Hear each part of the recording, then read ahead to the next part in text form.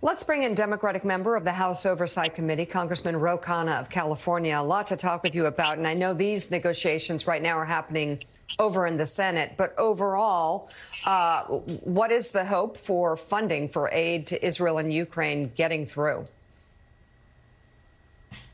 Well, we hope the Senate sends us something. Unfortunately, in the House, we're busy debating and voting on trivial matters as opposed to what the American people want. I mean, yesterday we voted on whether to censure Jamal Bowman for pulling a fire alarm, where the American people want us to get aid to Ukraine, to vote on Israel, to vote on Taiwan.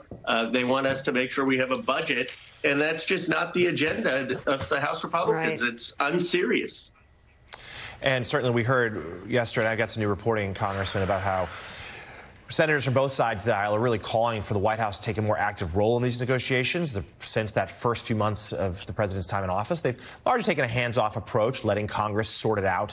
But now there's a hope here the president will come in act as a closer, as you mentioned. The clock is really ticking towards the end of the year, and then also government funding expiring. But I wanted to ask you in particular, there have been a lot of Democrats, progressive Democrats, really reluctant to put in a lot of these measures at the border, fearful that they evoke some of the policies even put in place by Donald Trump. What do you think is an acceptable amount of border security? Is what they're talking about too far?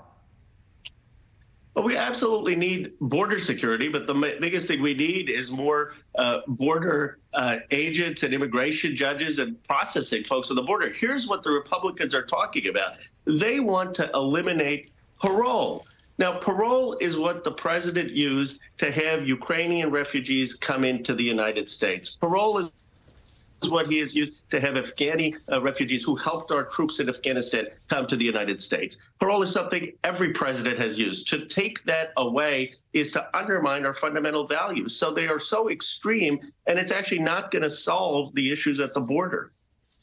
Congressman, good morning. So a lot of what Republicans want this to be tied to is foreign aid, as you just said, including for Ukraine. There's real concern. We've heard from the Biden administration. We've heard from the Pentagon that without this $106 billion new package of aid to Ukraine, that Vladimir Putin could roll through Ukraine and get his wish, that he's playing the long game, that he's hoping that the West has worn down, that America will lose its will to support Ukraine. Are you confident that somehow, some way, that aid will get to Ukraine soon? I can't say I'm confident given the Republican position. And here's what I don't understand. I mean, I've supported the president's policy from day one. I've really admired the Ukrainian people and standing up to Putin. But even if you had doubts, you're now over a year into the war. Why would you now, given all of the resistance, suddenly want to give Putin a blank check to just march into Kiev and stop supporting Ukraine? Wouldn't you want to, even if you want the war to end, wouldn't you want Ukraine to be fighting and holding on to their sovereignty while you're calling for negotiations? It makes no sense. And the other thing that makes no sense is trying to tie it to border security. We had a rebellion in the House for quote unquote single subject bills. They wanted to vote on one issue at the time. Why can't we have an up and down vote on Ukraine, Israel, Taiwan? Why are we linking that to comprehensive immigration reform? They're two different issues. All right, Democratic Congressman Khanna of California, thank you very much for being on this morning.